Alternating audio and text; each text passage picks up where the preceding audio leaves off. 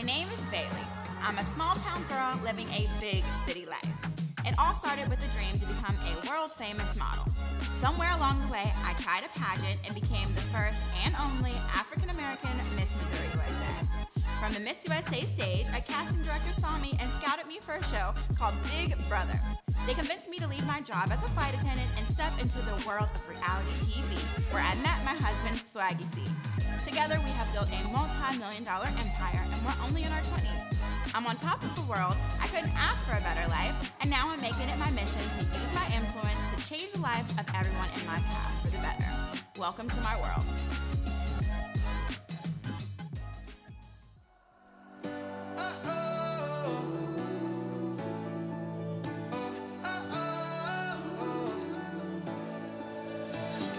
So I wanted to come into my yoga space, and I wanted Brandon, who you guys don't really see too often, but he's always behind the camera, to come and just sit down with me and have a heart-to-heart conversation about where I am during this quarantine season.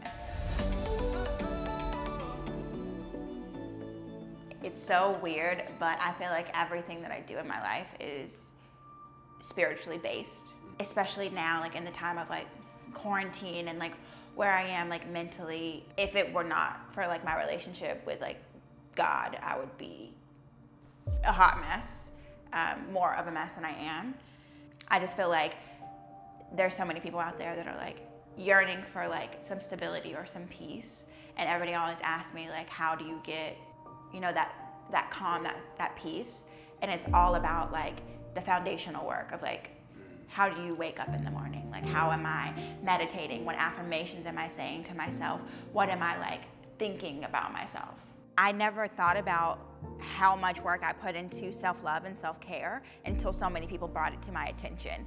And during this season of quarantine, I think I fell off a little bit. At the very beginning of quarantine, I'm talking like February, I woke up in the middle of the night and I just had like this like undeniable like desire to write something down, and I felt like I was like getting a message. And I remember just writing so fast I didn't even know what I was writing, but it was the first page of my Perfect is Boring journal, and it literally just said, manifest destiny, expansion is inevitable. Your expansion is undeniable to the point where your attempts to slow things down are comical.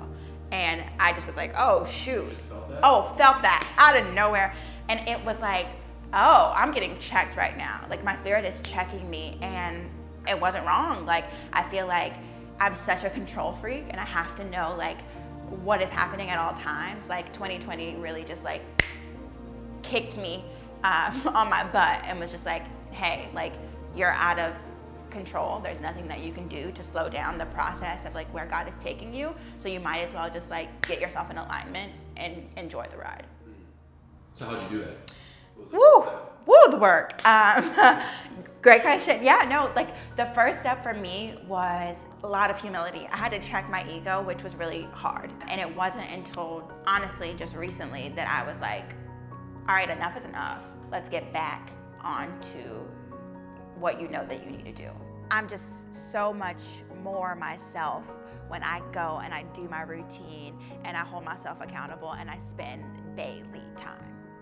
So it's waking up, going for a walk or a run in the morning, listening to a sermon or affirmations or something motivational. It's journaling, it's vision boarding, it's creating, it's moving forward and not being like stagnant in the place of quarantine, because right now quarantine wants us to be hopeless, and I'm just refusing to do that, you know? Woo, it's been good, but it's also like a lot of work, like branding Bayleigh, deciding, you know, what I want out of life is a lot of work.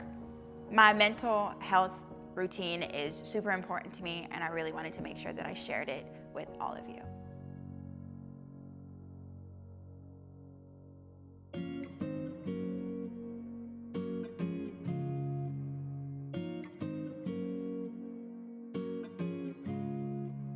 So my friend Kaitlyn is moving back home to New York this week, and I am really sad because Kaitlyn is the friend that I never thought that I wanted, but I'm so glad that I have. We met on Big Brother, and she actually backdoored my future husband, which at the time I thought was ruining my life. but it ended up turning out for the best. And I'm super surprised that out of everybody from the show, Kaitlyn has been the most loyal and most consistent friend that I've had. So it goes to show that sometimes the way things start is not the way that they finish. I wasn't expecting like you and I to be the besties of the seasons. Like we were the pair no one wanted. But everyone needed. No, for the pair that no one expected and no one wanted and still doesn't. They're still not here for the friendship, but it's okay because we're here for the friendship. Yeah. But it sucks because now that like we've progressively gotten to this place where like I love you, I can call you about anything, like you know deep dark secrets. Yeah, you're leaving me and I don't. Know. But I think that's also what makes me even more mad about like this season we're in with like COVID and friendships and like things like that, because honestly, Bayleigh, like the fact that you're able to recognize in me that like I was putting in the effort and I was changing, like that's something you want to show up for, and I don't know that right now I can say that about a lot of other preach, girl. People. That's life. Like I love this part of life that we're in because it's painful, and you know, like I've lost lots of friends during this COVID season that I was like, shook by, and I wasn't expecting for things to shift in this direction. But also, like retrospect, I see it and I'm like, ooh, I kind of like where we're going. Of like, if people are not ready or willing to grow, then they gotta go. I wasn't trying to rhyme there, but you did, and for that, you're an artist. Oh God, I have to pee already. Really? Aw. I'm so sorry. You definitely aren't even remotely done yet, too. So that's it. Can we get a catheter? Just kidding. Just kidding. You guys have catheters here? So I've learned a lot about myself and my friendships this quarantine. I am actually shocked to just realize that like sometimes it's okay to let go, and sometimes people don't align during different seasons of life. And it just so happens that this season of life, a lot of people's priorities got straightened out. And there were some people in my life that just weren't good for my priorities, and vice versa. So there's no love loss, but there are some friendships that ended during this time. Oh my gosh, Kate, okay. This is so weird. Don't make it weird. Okay.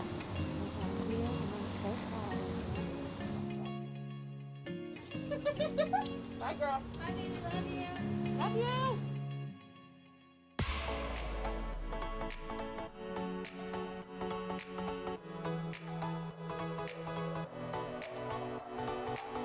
I have one job and one job only, and that is to be the best dog mom that Velvet could ever imagine. You're gonna get a bath because you smell like total poop. Hey. What's up, baby? Would you like to get over? Ready? Oh, ready? Oh yeah, you need a bath. Oh my gosh. Oh my gosh. All right, buddy. Straight to the Time sea. for a little spa day.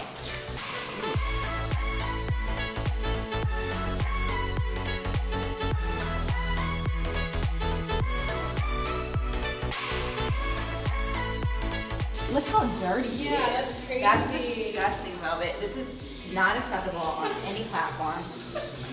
Velvet's paws were an absolute disgrace, and I just can't stand for this. Like, I know that we live in downtown LA, but we pay a lot of money for daycare, and you can't be looking like a little ragamuffin. All right, moving on to page 2. So you guys know that I'm serious about my curls, but I'm also serious about Velvet's curls, and there is no way that I would ever allow him to towel dry because his curls would mat. So blow dryer it is. I am super proud of my baby boy for how he handled the blow dryer, because I know he was uncomfortable, but he took it like a champ. And all done. Velvet is officially clean again. I can finally cuddle with him because he does not smell disgusting. But of course, he wants to add his little finishing touches and dry off all over my rug.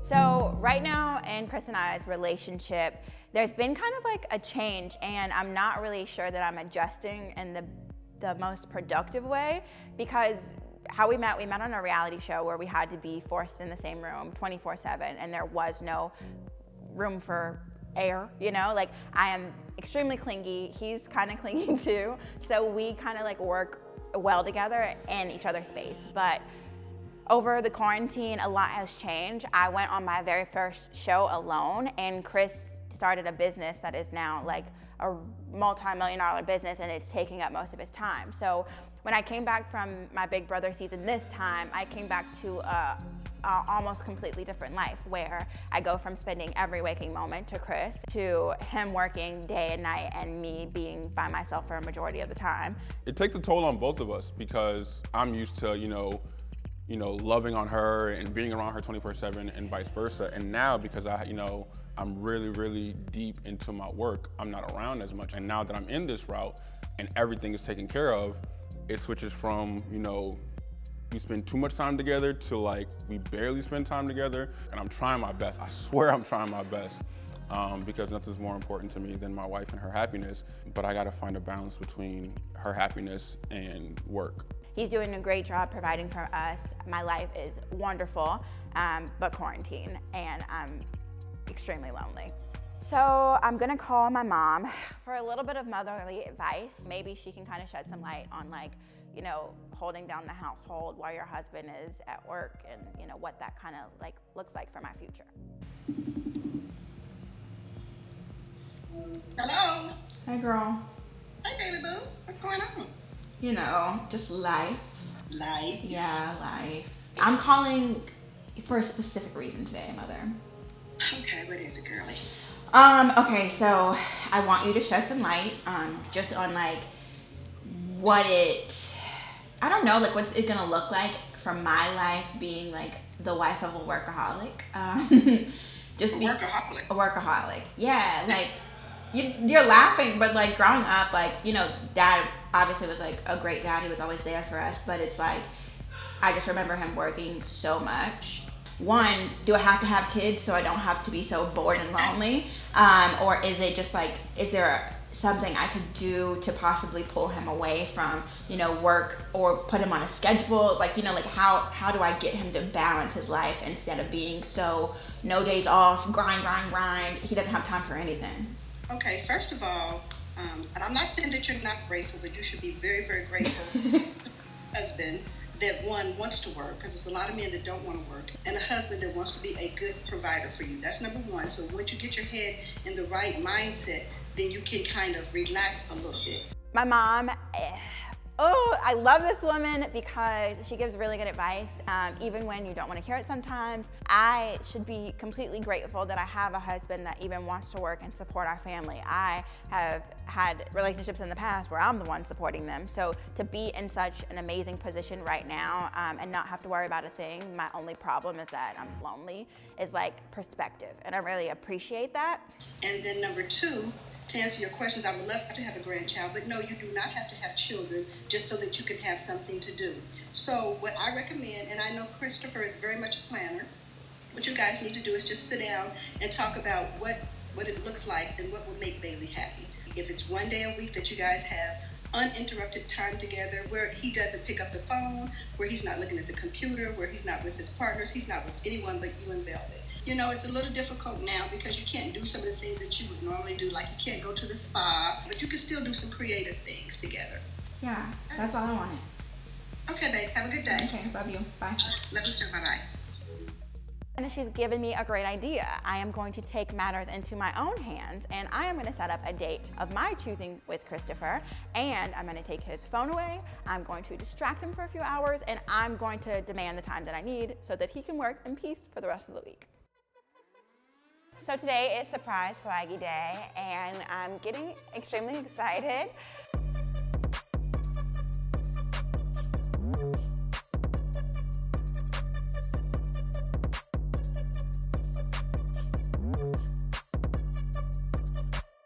And now all I have to do is put everything together. The lights need to go up, the blanket needs to be set, picnic table needs to be perfection, and of course the rose petals need to be sprinkled, and Swaggy needs to be surprised.